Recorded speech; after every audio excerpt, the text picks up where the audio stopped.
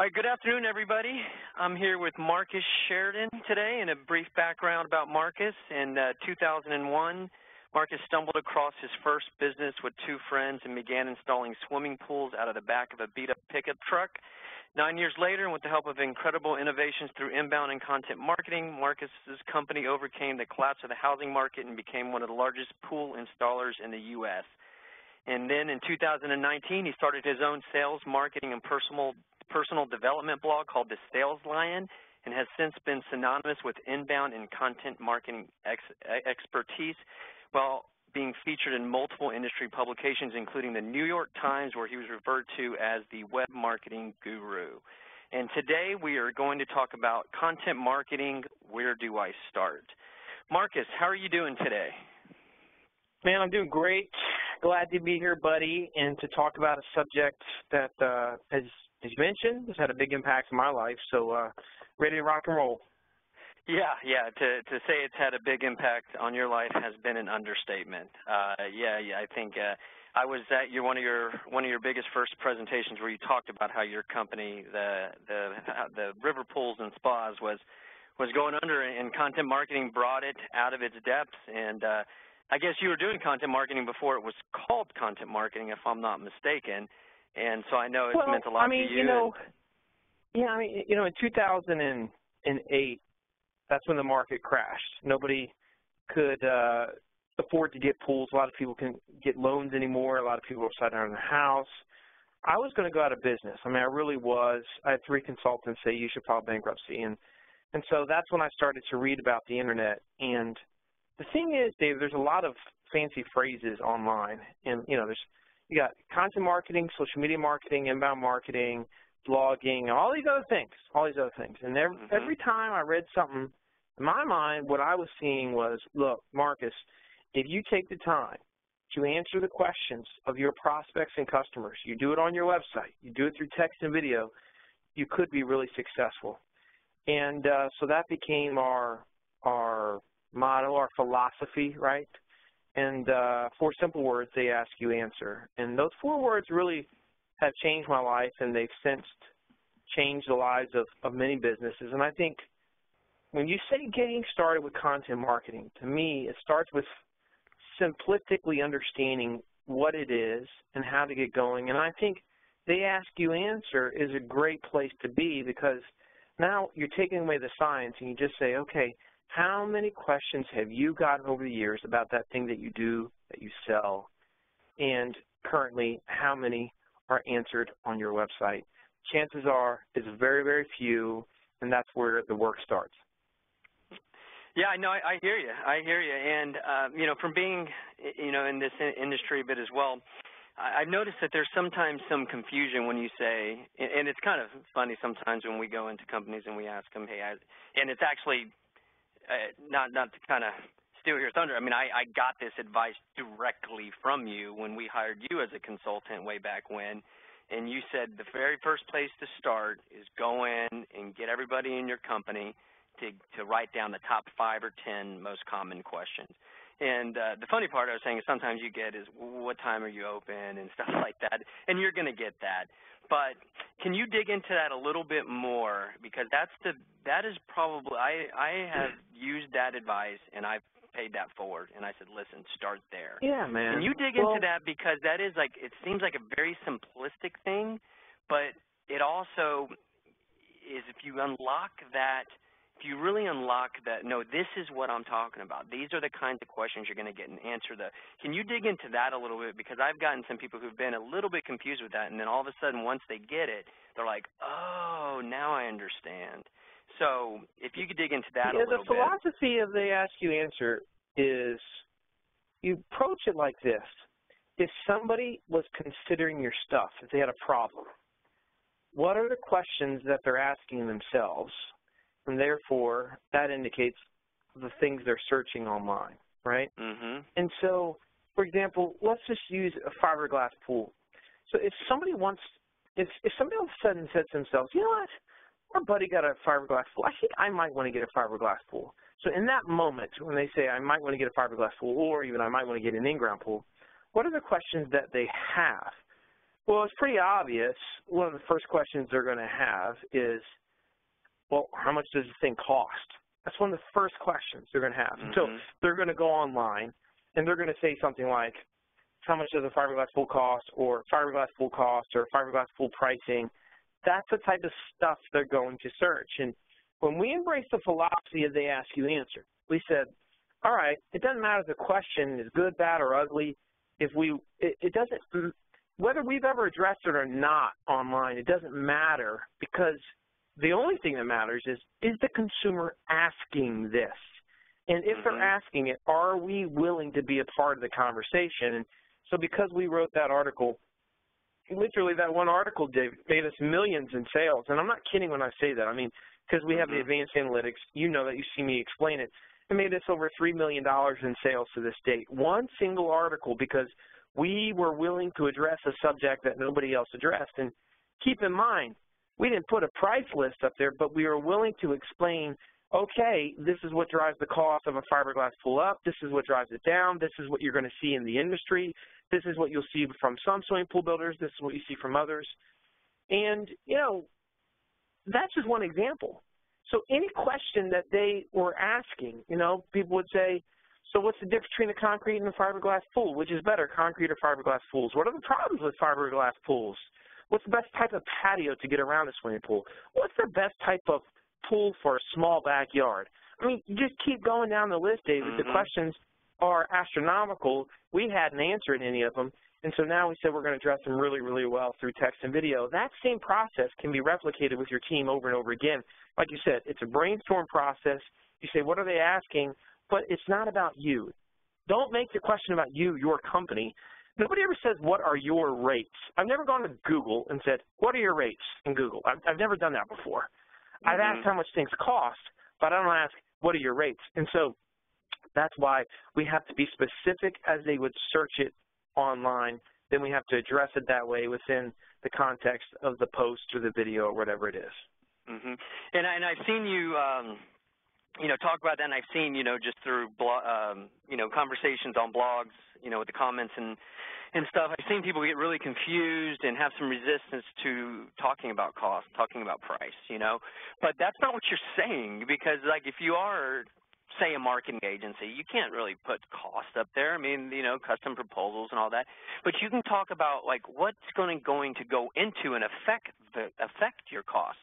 And I think when people really understand that, nobody in the world should say, I don't want to write about that. I mean, of course, you know, and I think that's something that you've really helped a lot of people understand and explain, you know, and move forward with their own strategy. The only thing I really do well is I help people look in the mirror and see how they themselves expect to be treated and how they themselves behave. And the fact is, if you or I go online right now to a website and we're researching how much something costs and we can't find it, we immediately get frustrated.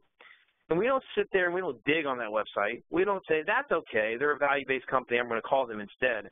What we do is we keep searching and we keep going, and once we hit a website, a company that actually answers the question, that's who we're going to call. And ultimately, there's a very good chance that is who is going to get the business. And so everybody in the world is like that at this point. And so it's odd to me, it's crazy to me that we all say, I don't hang around, I don't keep digging, I go to another website, I leave, it's my right to know, I'm the customer. But then all of a sudden as a business we say, well, we can't address it. That's not true. It's not true. We can address anything. Any business in the world, even regulated industries like financial industries, law, you can address any question in the world. You just can't always answer it. Now, with respect to cost and price, companies, and we've got clients all over the world, David, and they say, so how specific are we? I say, well, we at least got to be willing to explain how it works in the industry, what drives the cost up and down. That's the minimum. And we got to do that well. I'm talking not 200 or 300 words. I'm talking about 500, 600, 700, 800 words worth of truly explaining what drives the costs up and down, accessories, factors, you know, packages, whatever that thing is. Now, I do find that the more companies do this, the more specific they get over time. And the reason is because they get better lead flow. They get better quality of leads. They stop getting tire kickers, and they start getting people that have a very good sense of what it is. I mean, what scares customers isn't putting your prices. What scares them is not putting your prices. And the moment we say, I'm just going to treat them as I myself would like to be treated, things change a lot. And this is why companies like Zappos changed in industry, because they said, we're going to send shoes back. Because it's just it's what consumers wanted. That's the essence, too, of the Ask You Answer. Or in the case of a CarMax, who became the largest retailer of used cars in the country, they said, we're going to offer you a 5-day money-back guarantee because you're afraid of buyer's remorse. So, okay, we're going to overcome that fear, that worry, that issue. And you see different industries doing this over and over again. They're meeting the consumer where they want to be met. If we are willing to do that online, we'll get their trust. If we don't, that's fine. If you don't want to, that's fine, but somebody's going to. I mean, that's the fact. Somebody in your industry is addressing the question. They're going to own the conversation. Whoever owns the conversation generally wins the consumer. And you make such a good point. You know, how do you want to be treated, right? And I think all of us, you know, at a cocktail party get, you know, tired within 30 seconds of the person who's constantly talking about themselves. And I think that was one of my favorite tweets you've ever put out, is when you called it, it's called a blog, not a brag. And I just thought that was, you know, 4 words, and it was genius. And it just, as long as you remember that, as long as companies and marketing managers, like, does this sound, I mean, granted, of course, you know, every now and then you could slip in something in your blog if you get an award and something you're proud of, but it needs to be completely the exception and not the rule. And, you know, you don't want to just be writing about your services and your products. You want to be writing about what do they care about. And what always gets me back to that point is it's called a blog, not a brag. And I always play that in my head whenever I'm thinking about, is this you know, content good, or is this a good path to take? So I know that. I don't know. Did you come up with that yourself? Because I thought that was genius, and it was just so simple. You know, it's just one of those things. I was sitting there one day. I was in a panel or something like that, and I just said it out of the blue, and all of a sudden, you know, it got tweeted a whole bunch of times, and I said, oh. That's a sticky one right there. See, you never know when this stuff is going to come out. But the fact of the matter is, you know, we see this in all facets of life. You know, sometimes people, they get in front of an audience to speak, and they try so hard to sound smart. And everybody in that audience can quickly pick up on the fact that they're trying to sound smart, and so they look stupid, right? Like the moment you try to sound smart, you look stupid. Well, it's the same thing when you approach digital marketing. You approach it from a teacher's perspective. You're not there to prove anything. You don't need to prove yourself. The content merits what it gets. And so you're going to be a teacher, and because you're a teacher, you're going to get the respect, the adoration of the audience. The moment that the audience senses that you're trying to sound like Mr. Cool Guy or gal, and that you're trying to sound intellectually superior, that's when you start to lose people, and you see people suffer from that online too, and companies suffer from that online too. Well, I'm lucky. I won't ever have that problem. My wife reminds me all the time with my poor vocabulary. So no question. That's why we get married. That's right. That's right. Well, you know, on that note, you know, once people get going and, you know, you just put your logic hat on and, you know, your experience of what are people asking and all that, and like say you dry up a little bit, you know, you get a little short on, you know, either creativity or thinking. Can you give some advice on how, you know, other ideas on how people can generate topic ideas? I know Jeannie Dietrich, for the listeners out there, it's GINIDIETRICH. Find her online. She has some great input on blog topic ideas. But can you speak on that for a little bit? Well, I think, you know, one of the things that we've done with clients that's super effective is we say to sales teams, you know, so if a company or an organization has a sales team, one of the first questions we ask them is, okay, how many sales people do you have? Let's say they have 10. How many emails does the average salesperson send out a day? Let's say it's 20. And of those 20 emails that each one of those salespeople send out, how many are addressing a question, an issue, a worry, a need, et cetera? And let's just be really, really conservative. Let's just shoot really, really low here, and let's say 2 of the 20. Well, if that's the case, what I just heard from that company is, well, right now, essentially we're producing at least what is the foundation of 20, 2 times 10, 20 blog posts a day, but we're never using them again. And that's what's so sad. We create content all day long through email process of communication with prospects and clients, and it dies on the vine, on the digital vine. And so the smart thing to do is take your sales team or anybody else that's sending those types of emails out and have an email address in your company that's like blogideas@yourcompany.com. And so whenever the salesperson sends that email out, just have them BCC that address.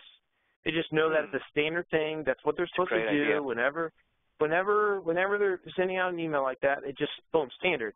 Now, the reason why you send it to blogideas@yoururl.com is because you don't want to blow up, the CMO's inbox or somebody else's inbox. It's separate.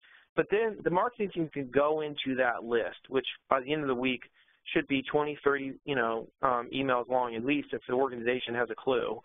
And now all of a sudden, instead of saying, I'm not sure the questions our prospects are asking, I'm not sure the best answers, I'm not sure, we don't have enough content, yada, yada, yada. Now all of a sudden they're inundated with great content, and it's like, okay, what's next? This is what we need to do. Look at this. We have 6 emails addressing the same thing. Why don't we have an ebook on that? We obviously need to have a big focus there. So that's the first thing they can do. The second thing, especially with our most successful clients, marketing always sits in every sales meeting. That's a must. That has to happen. That is like 2015. I mean, that has got to happen. It's got to happen now. The idea that some companies still have separate sales marketing meetings is like a tragedy, and it's really terrible. Mhm. Yeah. That BCC idea. I want to just reemphasize that. I've never heard that idea. That's a phenomenal idea, especially for anybody really, but especially for multiple person organizations, let alone big companies. It's a genius idea for them. I'm sure people gobbled that up. How many blog posts, potential blog posts, are just like going into the digital thin air every single day? It's an unbelievable number, David. I mean, I've seen a simple click of the mouse, a BCC addition to a culture of the way that you send emails can literally make you millions of dollars in additional revenue next year. When did you think of that? I've never heard that. I'm surprised you haven't heard me talk about it. I started talking about that like 2 years ago, I think. I really have never heard that from anyone, let alone you. I mean, I've just never heard that. Maybe it's because I talk about it mainly in workshops. I talk about it in workshops. Once we implement a full-blown content culture with the company, that's one of the things that we talk about. Yeah, so that might be one of the reasons why. Yeah, sometimes ideas that are so simple that just get me, and that one really did. I think that's some of the simplest things are the most genius ideas, and that is awesome. So that is an amazing way to come up with ideas. Now, again, people getting started here. This is for people getting started. Can you give some advice on how people should organize themselves? Not just you gave some good ideas on getting organized on accumulating topic ideas. Now what? Well, a few other things. A lot of this depends on the size and scope of the company. I mean, if you're a solopreneur, you do this brainstorm activity, and then any company can do this, by the way. So you do a brainstorm activity. You say, what are the questions that we get all the time, and what are the questions that we know people are asking, the most prolific one, cost questions, comparison questions, all that stuff. So once you do that, then what I like to do is, let's say you have 50 questions that you've listed out. What I like to do with clients is grade each one out as a 1, a 2, or a 3. A 1 means that it is an urgent, let's get it, let's get this one right at the top of the editorial calendar because we get it all the time. A 3 means, hey, this is fine. We'd like to address this, but we don't get this question a ton. Okay? So now you are at least prioritizing the content that is having the greatest impact on your sales processes. Because you got to look at content. The process of producing content is about sales. It's about producing leads, and it's about making people more qualified when they come to you. It's about, everything is about revenue, right? And you always got to tie it back to that. And so that's why we want to focus on what are the questions that they're asking us the most. Start with that. Don't start with the fluff questions. Don't start with the easy questions. Start with the stuff that people are asking you the most and the things that would indicate that they're clearly ready to buy, similar to like cost-based questions. That's one of them. Another thing that you should do, especially if you have a team, is you should identify who your subject matter experts are. In other words, the people that are actually smart enough to talk about something, and then figure out the communication style of that particular individual. We have found that everybody has different communication styles, and you can't force somebody to be Victor Hugo that's not Victor Hugo. And so you might say we want to have a culture of content within our company and then try to get everybody to start blogging. Well, that's not going to work because not everybody can write, and sometimes like pulling teeth. And what we have found that less than 10% of organizations are writers. And so for those people that are writers, it's wonderful, and they can help you produce those blog posts. You can ask them to write something up, and they'll send it to you, and that's wonderful, great. But most people can't do that. So your other types of people, you have another group that is good on video. Lots of salespeople are like this. You can't get them to sit down, but you can get them to, be with you on camera, talk to you just like you were a customer. They're good at that oftentimes. And that can do wonders. I mean, it really, really can. And it's amazing. If you interview a salesperson for 1 hour and you ask them, let's say, 10 different questions, you average about 5 or 6 minutes per question in terms of, the answer, the explanation, all those things. Now, all of a sudden, you've got, you've got 10 different, 10 blog posts, 10 videos. 10 videos you can inject now into your sales process, 10 videos you can post on the site, 10 blog posts that you can publish on the site, and that's from 1 hour with a really good salesperson that actually can, that's eloquent enough to talk about that thing that they do. And so that's the video element to it. And then there's a group of people that are great at talking. They just don't like to be on camera. And so that's when you interview them and you talk to them just like, they would with a customer, and you record it all, and then you turn it into text, and you make them look really, really smart. I mean, the goal of marketing is to make salespeople look smart. That's really it. That's really it. And if they try doing that, they're going to be way, way, way, way, way more successful. There's going to be way more buy-in. Everybody's going to be into it. Everybody's going to be excited. And so those are really the big 3 types of content producers you have. And then you have one other one that I call the questioners, and those are just the people on your team that hear questions every day from prospects and customers. Don't necessarily have the answers, but they hear lots of questions. Customer service is a good example of a department that does that. And so when you identify the types of content producers, per se, that you have on the team, now all of a sudden, if you want to go to Rick that's in sales and say, hey, let's do that video interview this month, he knows it's coming, that's his style, and you do that. Whereas if you go to me, I might say, hey, I'm going to write this out for you, whatever. And that's very, very important, David, because a lot of people just try to, they try to punch, square pegs in round holes when it comes to getting people to participate. That doesn't tend to work so well. Mm-hmm. Yeah, I wish I would have had that advice a long time ago. I definitely tried to put a broad stroke once. And, all right, who can help? Instead of saying, you're good at this, do that. So that's some great advice. Now, as far as you get all this content, I would like to throw out one tool out there that we use that helps us stay really organized with all of our content, and it's called Trello. We used to use Basecamp, but we use are you familiar with Basecamp and/or Trello?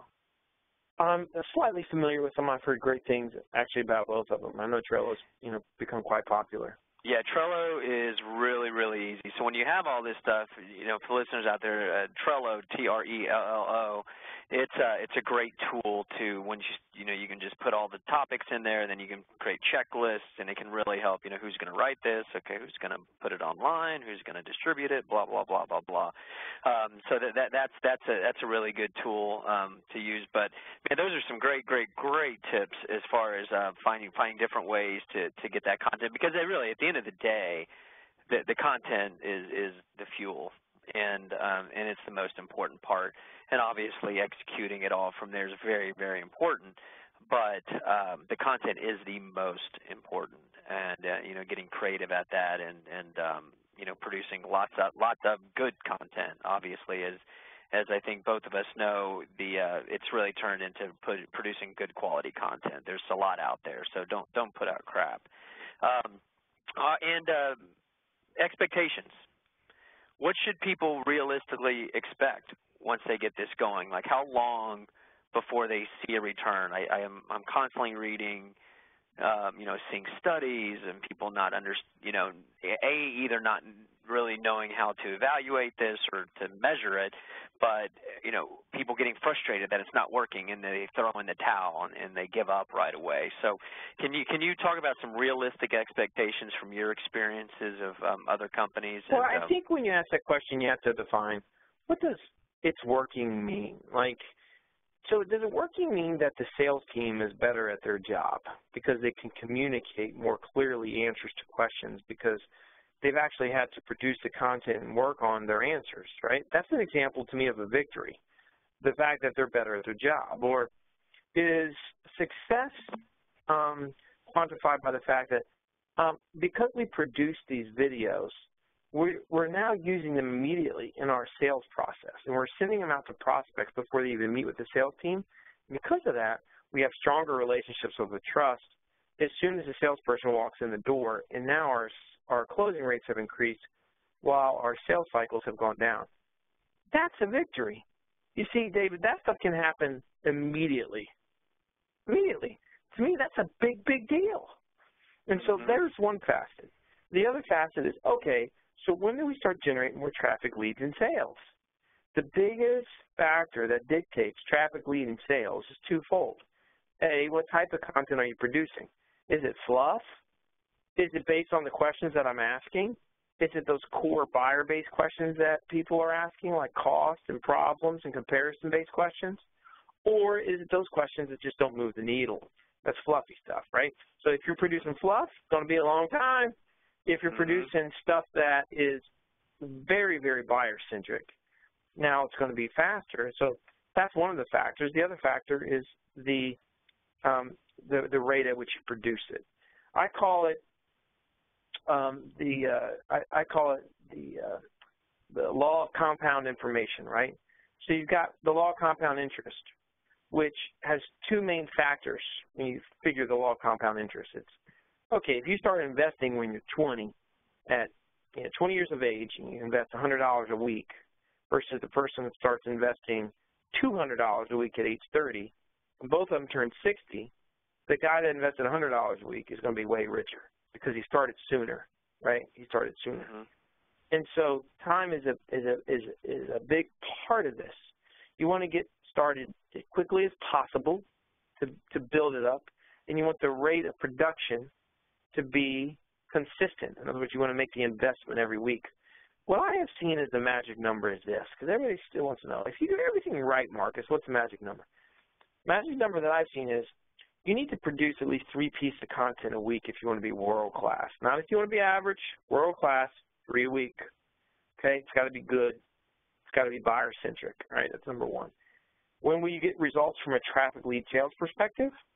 Usually, somewhere in the 3 to 6 month mark, you're definitively going to see needles start to move. And is that with people just writing the content, putting it out there, and without amplifying it and targeting that information? Well, I mean, amplification is great, but there's a lot of industries where you can't amplify jack.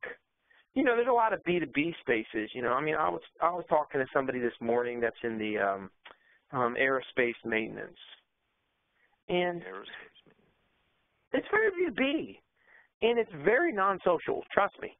I mean, I couldn't even find much LinkedIn going on there, and so you know, when you talk about amplification of a particular niche, you don't always have it in social. There's a lot of industries that just aren't very social. And so we want to make sure that we're designing our titles and our content from an SEO perspective, which is the way that they would search it. If we can share it on social, great, but social is only as good as the value we bring to the platform. You've got to keep in mind that you're probably not going to be good at a lot of different types of social media platforms. You're better off just choosing one to be great at first. Focus on that. Don't be a jack of all social media trades. You're better off just trying to be a master of one. At River Pools, with my swimming pool company, said, okay, let's be great at text and video. We didn't even worry about social media for like 4 years, and that was, and I still don't really pay much attention to it today because, most people just don't go to Twitter and brag about how they just spent $100,000 on a swimming pool. They just don't. And I'm okay with that. I'm not trying to force feed Twitter into something that it's really not where my buyers are, and it's not. I mean, could I generate leads from Twitter? Yes. But I want to spend the time on the platforms that are going to have the greatest returns, period. And so companies sometimes need to experiment to find what that is, but I do believe everybody should produce textual and video-based content. That's a given. That's a law. That's where it all starts. And you want to do that as consistently and persistently as possible. Mm-hmm. And I know this kind of sounds like a similar question as like expectations, but, you know, different metrics, milestones, goals. You know, if people are just getting into this and they want to, you know, have something to measure, what do you suggest they pay attention to? What milestones, goals should people concentrate on? Well, yeah, you know, to me, not to beat a dead horse, but I really do consistently just look at what's our traffic lead sales. Yeah. We got to see more leads. Mm-hmm. We want them to be not just more, but better, all right? And so we want to be able to directly attribute revenue to the content production, right? And so unless you're using certain types of analytics tools, you can't really do it very well. That's why we use HubSpot. It's not the only one out there, but, you know, we don't have time to talk about that. It's another Pandora's box. But being able to measure something is really, really powerful. And being able to say, we got this many sales because we produced this content, we used this platform, spent this much on PPC, but I made this much money. I spent this much time and effort on content marketing, but I made this much money. I spent this much time and effort on social media marketing, but I made this much money. I can say those things. That's powerful, and therefore you can justify budgets and all that stuff. Mm-hmm. Yeah, I mean, and I mean, I don't know how much it matters if I agree or disagree with you or not, as you're a supreme expert, but I would have to concur. You know, what we track and what we give to clients on our, you know, from our marketing company is the main metrics we concentrate on are leads and traffic and sales. You know, and I mean, you know, guys, that's what we have to track. I know we're pulling back the curtains, and that's what that's, you know, we're really kind of putting it all out there. And if those things don't happen, we're in trouble. But we have to focus on them, you know, because if this stuff's going to work, those are the metrics that are going to drive it. So it's very exciting to hear that, at least from a personal level, that's what we've been concentrating on, and to hear you say that's awesome. So, and it's the simple stuff too, you know, it's the simple things, you know, it is. That's right. You know, they're simple, but you don't have to make it more complicated than it is. Write the good content, have people trust you, have them contact you, have that turn into sales. You know, that's really the nuts and bolts of it. But obviously, you know, there's lots of details. And once you know, if you're medium to larger company, you know, hooking up with a company like HubSpot, you'll see that there's a whole lot of testing and tracking and analytics that can go into it. But you know, you got to reach the level of needing that. But you know, that is definitely an amazing source to go with. Now, moving on to like budget for somebody who's getting started that is just going, I know this is a crazy hard question to answer, because how can you paint a broad stroke from, you know, a small solopreneur versus, you know, a, you know, Time Warner Cable, you know? It's hard to say, but can you give any direction for somebody getting started for, like, say, a 1- or 2-man shop versus a medium-sized versus a larger company, or maybe a percentage of their budget? Is there anything that you can speak on in regards to that? No, not so much, other than what I've found is you time is the thing here. You know, and I've seen small companies, David, just kill it in this space because they didn't put a bunch of red tape around themselves and create a bunch of false obstacles along the way. And then I've seen companies that were big, that had all the money and resources, and they stunk up the joint because they created a bunch of false obstacles. You know, we've got all these other initiatives. Love that word, initiative, right? So because they have all these other initiatives, digital marketing slides down. You know, despite the fact that we're full-blown into the digital age, let's just kind of forget the whole digital marketing side of it, right? Let's go put a billboard out there right now. So that's, you know, that I see that. Then I see companies that are big, but they act like what I call, instead of being a Goliath, they're a digital David. They think quick and fast, nimble, and that's beautiful to see. I will say this. Some of the most successful companies at this absolutely have somebody that owns this. And so if it's a bigger team, you need to have a content manager, somebody that's really, really good at writing, editing, interviewing, and video.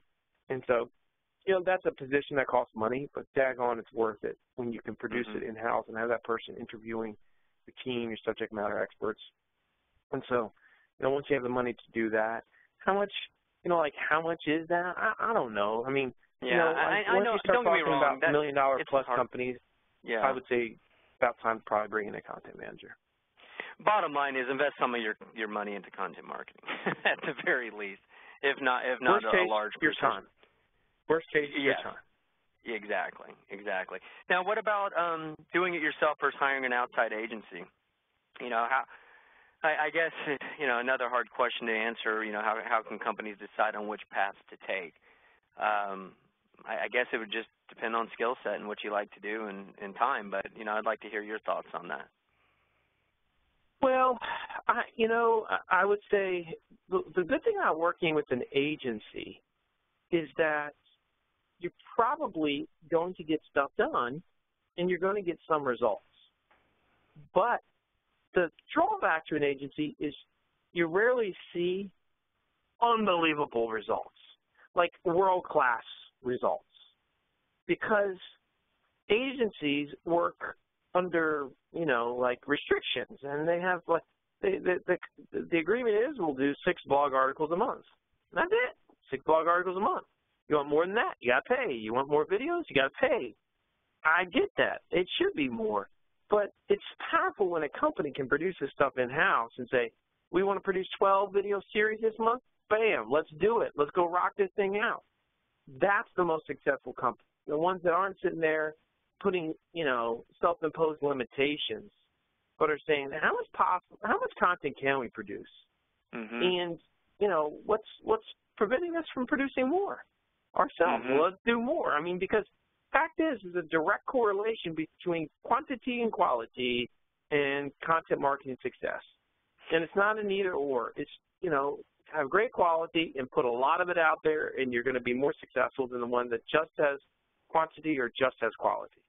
Now, have you seen some of those companies team up with agencies in a unique relationship where they're producing part of the content and producing the bulk of the content, the agency just manages and does all the rest of it? And like my company, we don't produce any content. We coach people on how to do it, and we help edit it for them. That's the way that we do it. There's a lot of agencies that they have a bunch of writers on staff, and they pretty much do all of it. And then there's some even more hybrid-based. I think no matter what, if you're going to be producing good content, your team is going to be involved in some way, shape, or form. They're going to be getting interviewed by somebody. They got to have their head in the game. You know what I'm saying? They got to be involved. Your content's it's like the digital soul of your business. And if you're outsourcing it so much that it doesn't sound like you, we have a problem, because when the leads start to come in and they meet you, they're going to say, this ain't the person that I was reading online. This ain't the company. It doesn't have the same feel, the same vibe. And so you want it to reflect truly who you are, the soul of your business. Well, Marcus, every time I sit down and talk with you, I seem to learn something new, and I hope everybody out there was able to get a few golden nuggets from Marcus, and he is truly one of the very best sales trainers, content marketing training experts around. And you don't have to, not that you shouldn't, you definitely should if you can attend his seminars and or bring him into your company. But Marcus, tell people how they can learn from you on an everyday basis, as well as if some companies do want to reach out to you to hire you to come consult with their business. Well, you can always check out my website, thesaleslion.com, thesaleslion.com. I'm at The Sales Lion on the Twitters. Got another podcast called Mad Marketing, and And it's Marcus at thesalesline.com is my email, so don't hesitate to email me either. David, it's been quite the pleasure. I really appreciate the opportunity to be on your show. Yeah, man, Marcus, I really appreciate it, and, we'll look forward to getting you back on, and I think maybe next time we can talk about ways of, getting this content out there, distributing it and whatnot, but I'm sure we'll have probably 100 other things we'll want to talk about as well. So, hey, man, I appreciate your time today, and until next time. Thank you. All right, thanks.